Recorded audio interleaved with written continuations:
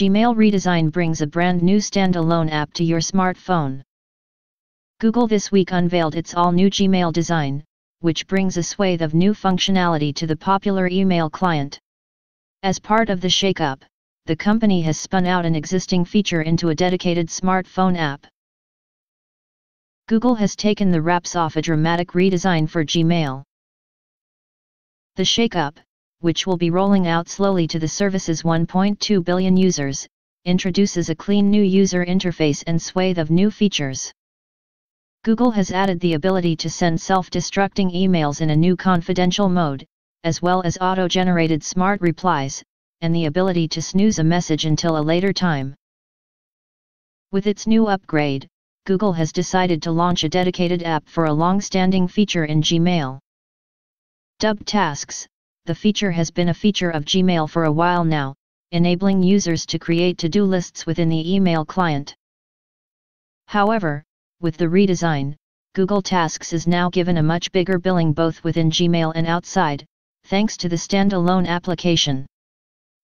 Tasks is now available via Google Play Store and Apple App Store for Android and iOS users, respectively. The app has a nice clean user interface that boasts the same material design aesthetic as the redesigned Gmail inbox.